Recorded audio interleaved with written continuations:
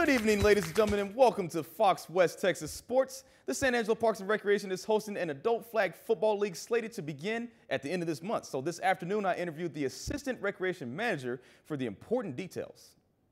The San Angelo Parks and Recreation is resurrecting its adult flag football league for the first time in 10 years. The organization is offering an 8-on-8 women's division, men's division, and co-ed division. All games are played on Sundays at the Texas Bank Sports Complex. Our goal was to try to do it last year. COVID hit, so everything got sort of canceled. So this year we're trying to get it kicked off this summer with a summer session, and then hopefully finish off with a fall session for adults, for men's, women's, and co-ed. Other adult sports leagues include softball, women's volleyball, and basketball. The first flag football game for all divisions is planned for Sunday afternoons, depending on the number of teams. What we're going to do is for the summer session, everybody's going to be guaranteed 6 games. So then after that, we go into a tournament play.